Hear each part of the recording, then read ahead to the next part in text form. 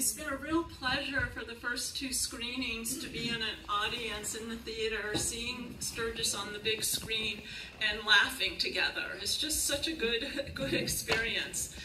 And it's also really nice to see the films in proximity to each other.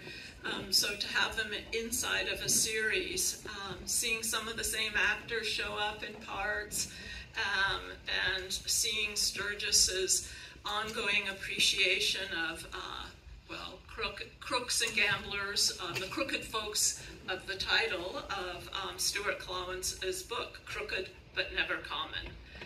And for those of you who are here for the other two nights, or two programs, you know that our laughter was aided by the insights of Stuart, who's been here to introduce the programs. He's a film critic and author of the book I just mentioned, Crooked But Never Common, which we used as the basis of deciding to have this series to celebrate its publication.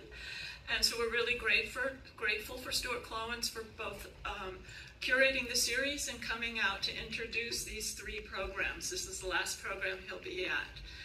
Some of you came early for the book signing of his wonderful book, which we designed to be a companion to the series. It did sell out at the book signing, but which is good news of how many people are using it as a companion. But our bookstore, Jim and our bookstore assures me more are on order, and they'll be here probably before 2 weeks, but within 2 weeks. And just in case you haven't heard about the book, I'll read one quote from Jeremy Carr. If one thing is clear by the end of Crooked But Never Common, it's that Preston Sturges is surely in a class by himself, an uncommon filmmaker, particularly for his era, who is given his due in Klawans' enthusiastic and knowledgeable examination. So I'm really grateful for Stuart being here again tonight, and I want to thank him for the pleasures of the 2 nights we've had already, and for the pleasures to come in the series that lasts through the middle of August. So please join me in welcoming Stuart Klawans.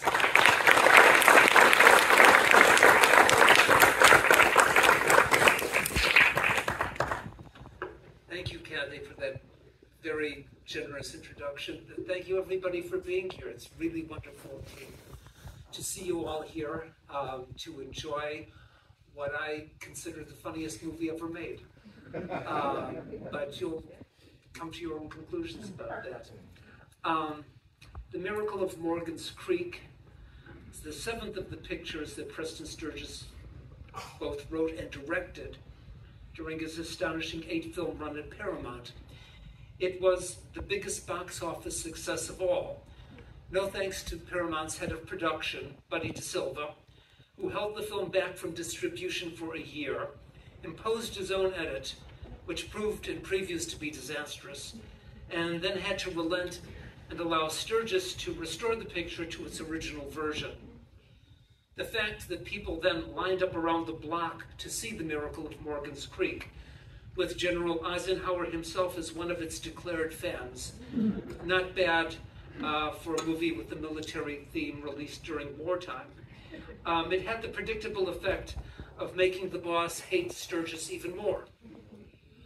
But despite DeSilva's overbearing interference, he was neither Sturges's principal obstacle in making The Miracle of Morgan's Creek, nor was he the primary target of Sturges's wit. Here is the real antagonist, Joseph Breen, Hollywood's chief in-house censor, as head of the Production Code Administration. Folks, it's truly been said, after the age of 40, every man gets the face he deserves. The Miracle of Morgan's Creek carried forward and intensified Preston Sturges's historic one-man assault on the sexual prudery that Breen enforced. Like some other filmmakers, notably Ernst Lubitsch, Sturges had been playfully transgressing the limits for years, with a deadpan double entendre here and artfully timed fade to black there. In his 5th film, The Palm Beach Story, Sturges dared to go much further. He made a comedy that was explicitly about marriage as legalized prostitution. It was the story of a woman who asked why the economic value of her sexual allure shouldn't be respected as much as the entrepreneurial inventiveness of her husband's business plans. Breen objected strenuously, but Sturges managed to make the picture anyway. Those earlier assaults on the production code at least had a gloss of high sophistication, as you can see from this morally dubious but impeccably tasteful image from the Lady Eve. But the miracle of Morgan's Creek is something entirely more loud, vulgar, and cheap. Barbara Stanwyck and Henry Fonda, Claudette Colbert and Rudy Valley, steamship staterooms, and millionaire resort towns are all gone. You're left to face the facts of life in a dingy small town with a couple of actors who were second bananas instead of stars. I think this poster pretty well captures the tenor of the proceedings. Observe the note of hysteria. I don't mean hysterical comedy, but uncontrollable emotional desperation.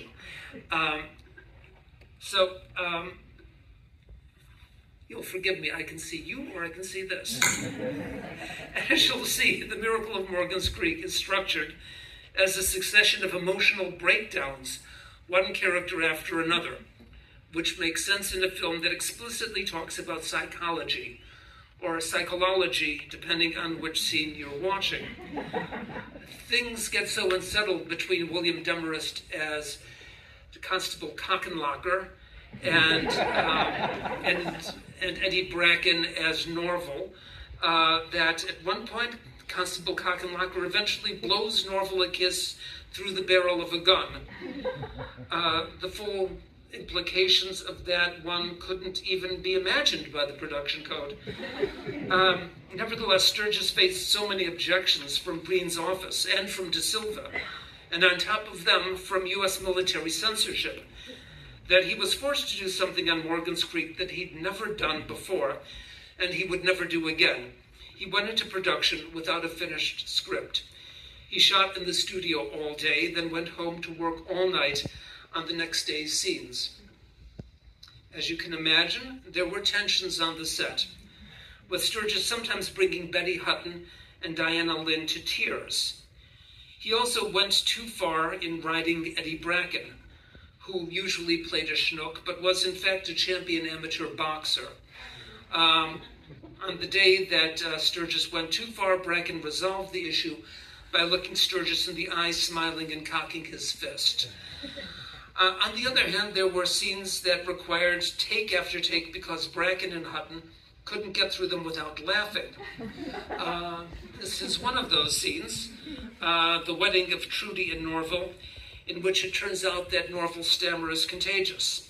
You'll probably be able to nominate a few of these scenes for yourself. Now, somehow Sturges finished the picture, a movie that asked why a nice young woman like Betty Hutton ought to be shamed and punished for giving a rousing, memorable send-off to the GIs going to war. Yes, there were consequences which couldn't be hidden for long. On the other hand, everybody thinks these young men deserve the best, and a girl ought to be allowed some fun. What I want to point out is that in fighting to make these movies, and it was a fight, Sturges went far beyond violating one or another of the production code's rules, or 6 or 7 of them. Those rules were made to safeguard the studios from the financial and legal risks of offending the sensibilities of the American public. But that's exactly what The Palm Beach Story and The Miracle of Morgan's Creek did. They insulted one of the most cherished beliefs of the modern Western world, that each Jill has her predestined Jack, and each Jack a Jill made just for him, so they need to get married now and stay that way. My question is, how does Sturges get away with exploding the very idea of monogamy? I will suggest that a large part of the reason is simply a sense of play. The Miracle of Morgan's Creek is the story of a girl who's good at having fun, and a boy who's far too serious, but nevertheless lets himself be pressed into playing dress-up. In fact, he gets to the point where he volunteers for it. He is no good at imposture, of course, and the results are catastrophic. But it's all right because he's played by Eddie Bracken, who gives one of the greatest performances of physical comedy in movie history. A second reason Sturges could get away with this attack on monogamy was that he constructed it on a known pattern, and patterns make audiences comfortable. They know where they are. The pattern in this case is biblical. The miracle of the title is a travesty of the nativity story, in which Betty Hutton becomes, if not the first or most blessed of all virgin mothers, then certainly the hardest working. That might have made audiences more rather than less outraged, but everything worked out. As James A.G. wrote, watching the miracle of Morgan's Creek is a little like conversing with a nun on a roller coaster. So now I hand this picture over to you to enjoy. Once again, I want to give my heartfelt thanks to BAMFA for having me here and for you being here. I want to say it's an immense privilege to be able to share in even one molecule of Preston Sturges' glory by presenting this picture to you. Thank you for being here to receive it.